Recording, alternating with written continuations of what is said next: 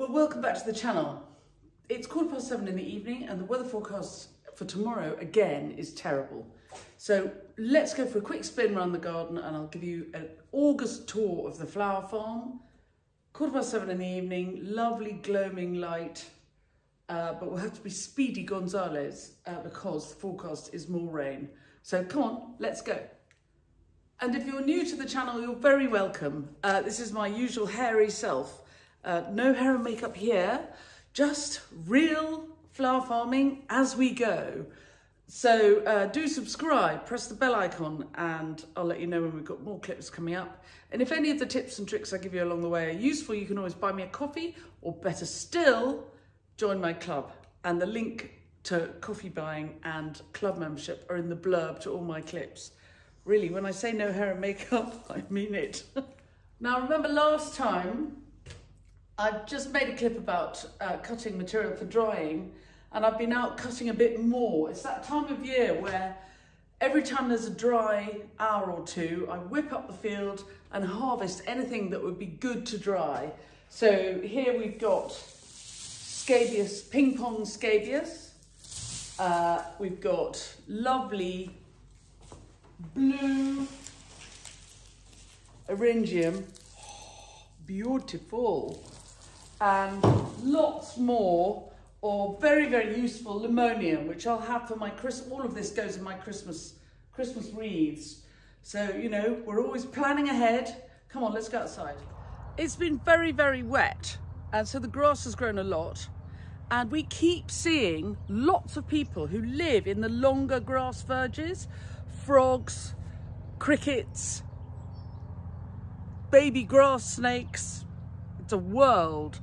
So if you're thinking of mowing, we keep the paths mown at this time of year, but leave as much a bit longer as we can, because it makes really good habitat for other people to live in. And that's very important here. Can you hear my stepdaughter mowing now up the field? She's just mowing around the paths. I saw lots of frogs today and they disappear into the long grass. So keep a bit of long grass and they'll do well. You won't mow them up. And when you mow, see if you can set your mower slightly higher so you're not mowing too tightly. And that way you can mow over people. They can hold onto the ground and you can mow over them and not do them any harm. It's really worth thinking about. This time of year, there's a population explosion of wildlife here at Common Farm. It's mid-August and wildlife everywhere, including Tea Cake. Come on, Teeks. She's got her filthy face on. She's not coming. Tea Cake's my border terrier, and the reason she's not coming is because this path has been mown and she doesn't like freshly mown grass. I think it stings her feet. Right, this is the entrance into the polytunnels, and I'm just going to turn off my tap because we've cleared the big tunnel and I'm watering it, ready to mulch it. And we've got lots and lots of biennials to plant into it for next spring. At this time of year, with a lot of flower farmers, there's a sort of a break in the season. I've still got a bit of helichrysum in here, and I'm harvesting that as I go. But you can see the space ready for the next crop to go in. So lots of people are planting their chrysanthemums or late crops of zinnias or cosmos or dahlias into their cleared tunnels. I'm leaping ahead to spring 2024 and I'll show you what I'm going to plant in here. So here we have lots of seedlings. I sowed some of these at a biennial seed sowing demo I did on this channel a little while ago. And here they are, looking very happy. Sweet Rocket, Honesty. And these are all going to get planted in the tunnel. If you watched the clip I made last time, my July garden tour, I'm sorry I haven't got my microphone, but I have to be opportunistic. And the microphone's run out of battery, but it's going to pour with rain tomorrow. So I'm doing this now without a microphone. But anyway, look, do you remember last time I made a clip, my July tour, and there had been a very windy, rainy night, and as a big branch of my salvia hadspun had been broken off. So I took cuttings, and the way to tell whether cuttings have rooted is to look at the bottom of the pot. There they are. So that's exciting. I'll put them on eventually, not now, they're fine for the moment, but sooner or later I'll give them their own pot.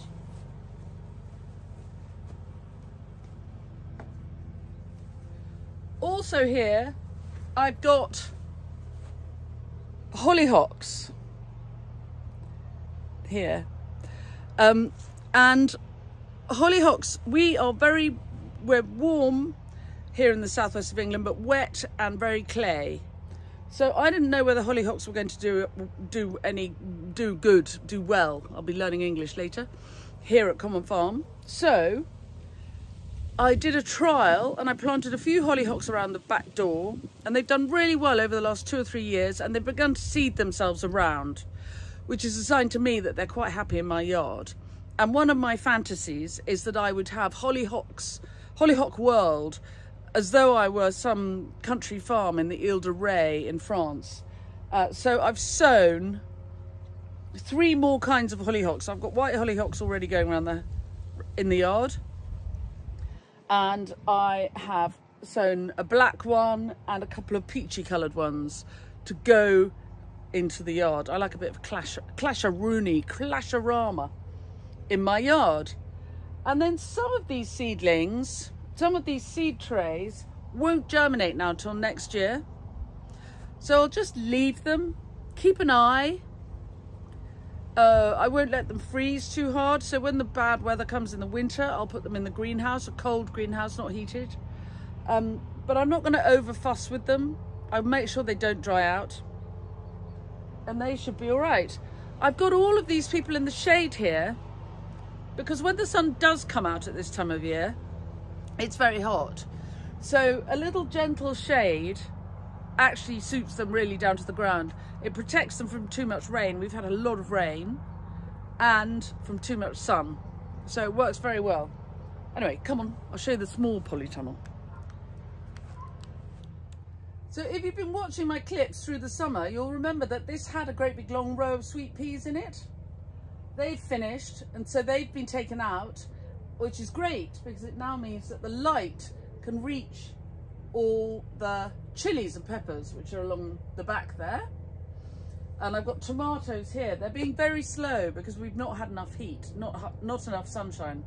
But I'm beginning to take a handful of tomatoes a day, which gives me great pleasure. And a fun plant I have here. This is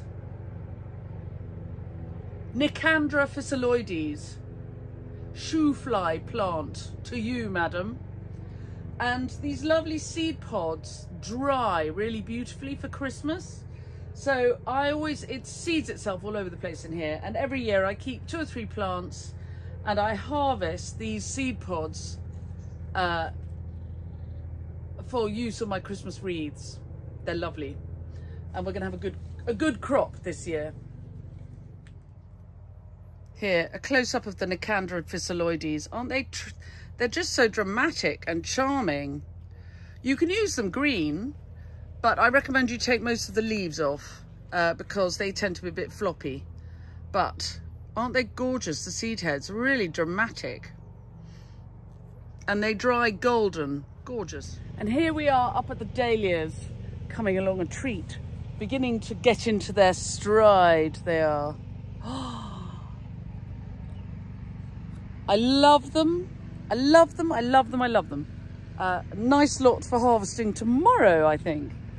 Even if it is pouring with rain, I'll cut them, shake the worst of the water off them, and get them into the tunnel, get them into the studio, not overpacking the buckets too much, otherwise they'll bruise. Do you want to see my current favourite?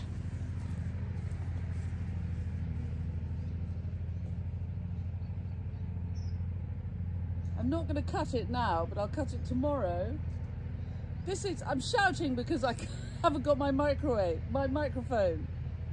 This is Ivana, and I first came across her when I was a judge of the Dahlia trials at RHS Wisley, and she was part of the trial. I'll be back up there week after next. So I'll show you which dahlias they got in the trial this year and make a clip when I'm up there. Wisley is an amazing garden. It's worth a visit if you're ever in the southeast of England. It's a lovely time of day, even if you can hear my stepdaughter rumbling around on the mower doing the paths. And you can see I've been up and down here with Mum's old mower today. This is classic common farm flowers behaviour. You can always see when I had spare bits and nowhere to put them. Look, clearly I put a handful of glads in there just because I wasn't sure where to put them. And they're in with the Verbena bonariensis. The blue is Salvia alglinosa. Lots of white feverfew. And, oh, I do love the phlox. This patch is for annuals. And you can see I've got lots of lovely material coming up for late summer and early autumn. My season finishes at the end of September. August is always relatively quiet because everybody's on holiday. So the idea is to have lots and lots and lots to cut. September is our busiest month by a factor of 100%. I mean, it's just crazy busy. So I'm glad to see that the zinnias are just beginning. Couple of weeks early, but that's plenty. I've got plenty of use for them before September really gets going. And come with me, I'll show you. Ooh, look, I'm picking you up. Zinnias, and then statice. There, statice. This is a great favourite of mine. Monarda, bee balm, which really I grow as a as foliage, although it has a very pretty sort of lilac coloured flower. It's got such lovely scent, the foliage. So that'll be ready for September. Lots of bells of Ireland. Dearly beloved amaranthus. Lots of different kinds. Hilariously here, not planned at all, I've got sunflowers. I don't grow sunflowers. I used to grow sunflowers, but you know, one is always refining what one grows, and I never used to use them. I don't do farmers markets. If I did farmers markets, I would definitely grow them. I don't do farmers markets. It's a different kind of a market for the different, you know, people. Flower farms don't all grow all the same flowers, and nor should they. Anyway, this seed must have been in the ground for years, and it's just popped up. So I'm not going to argue with it. I'll make the most of them, but I don't normally grow sunflowers. Here we've got the apricot cosmos. I'll cut you a bit.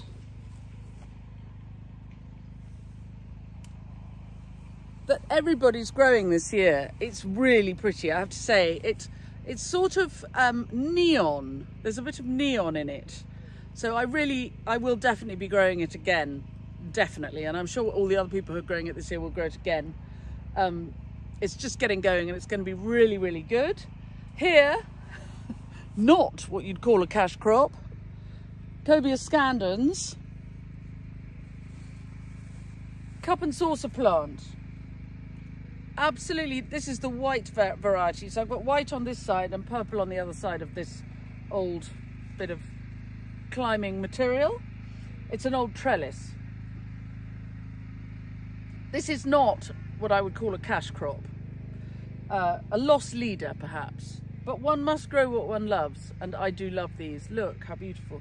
Did you know that the reason, I learned this from Derry Watkins of Special Plants, which is a lovely plant nursery north of Bath, and one day she and I were talking about Cobia scandens, and the reason the Cobia scandens flower is this size is because it is exactly the breadth, the width of the shoulders of the bat which pollinates it in its native South America. There you are.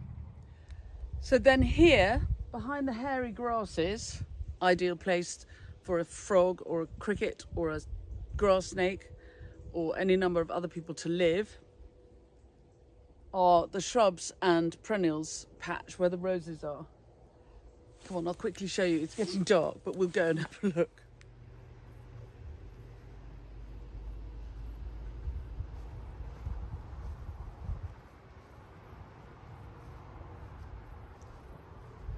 It's just a big space with a lot of shrubs and perennials.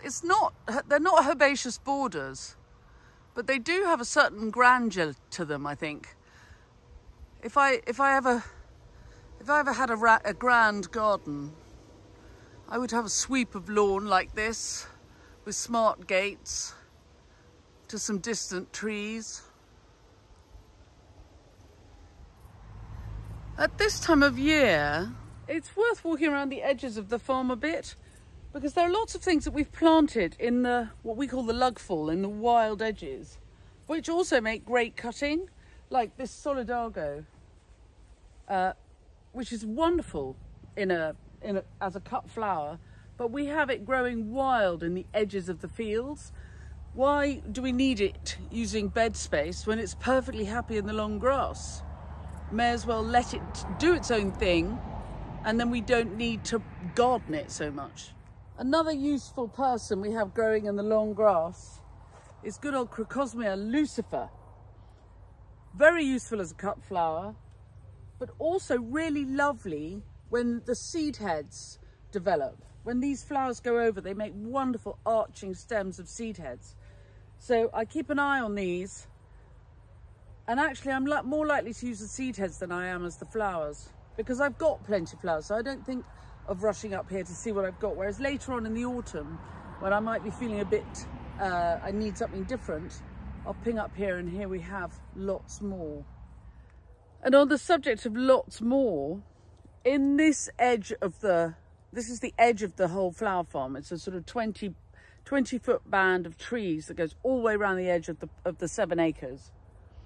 And we have here all sorts of shrubs which make extra foliage. So when I feel as though I've really hammered my physocarpus and so on in the cut flower patches, I've got more up here. So I can come up to the smoke. This is a lovely smoke bush. So smoke bush, physocarpus darts gold, the gold one. The dark foliage behind is Physocarpus Diablo. All very useful foliage as we go into the autumn. And if I've been really cutting the bushes in the cut flower patches heavily during the summer, then I've got these as extras, very useful. And apples. Oh, they don't quite reach. I'll turn you round. And then here we have an apple tree. Because hunger is always a possibility. So this is a Bramley, a cooking. So we're going to have a nice winter of lots of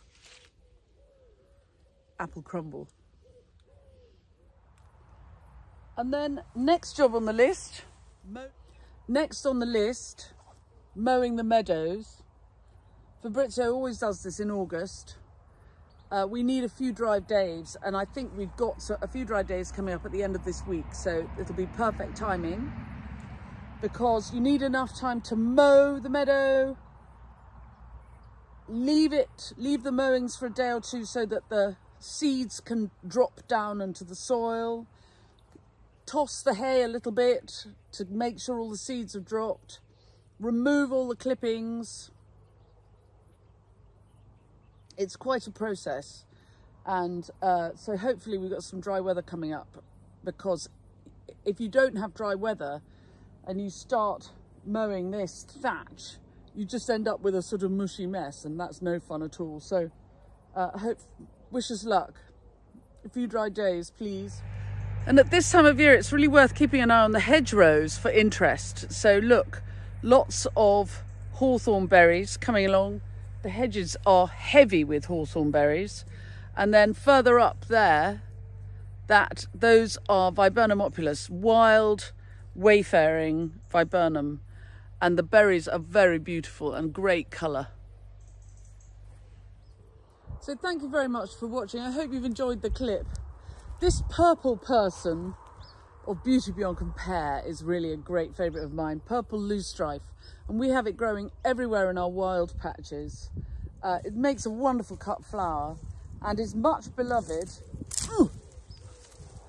of the brimstone butterflies, which are very, very bright chartreuse green.